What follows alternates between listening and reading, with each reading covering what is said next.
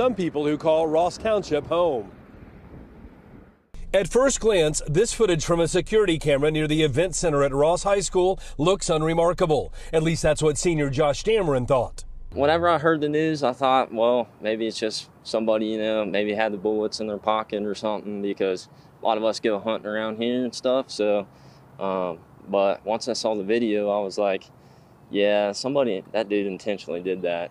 Ross Township Police Chief Burton Roberts says the video shows a man heading toward an SUV on Sunday after placing 6 unused .22 caliber shell casings on the ground next to the school. After a school worker found the bullets yesterday, district officials sent an alert to parents. The gentleman looks like an older male white, probably in his 60s or 70 years of age.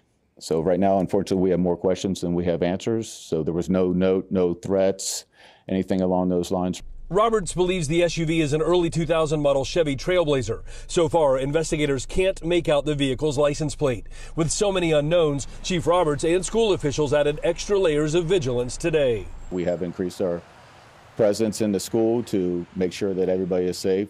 Principal and superintendent were outside whenever we were going into school, so yeah, you could tell.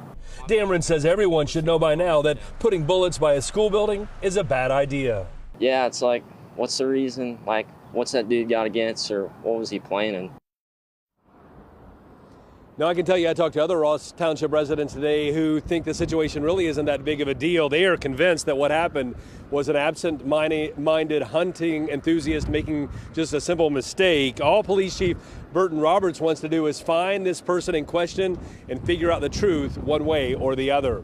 Reporting live tonight in Ross Township, Todd Dykes, WLWT News 5. Yeah, still a lot of unanswered questions here. Now, Todd, if detectives determined the man was up to no good, are there criminal charges that could go into play here? Well, it's possible, Ashley. I can tell you that the police chief has been in touch with the Butler County Sheriff's Office to try to figure out next steps should the investigation yield information that there were bad intentions at play here. Chief Roberts also reaching out to federal authorities to see if they'd like to get involved with this case. So a lot of eyes on this right now, but it does seem like there could be some movement in the coming days. Ashley? Todd Dykes reporting live. Thanks so much, Todd. Well, look.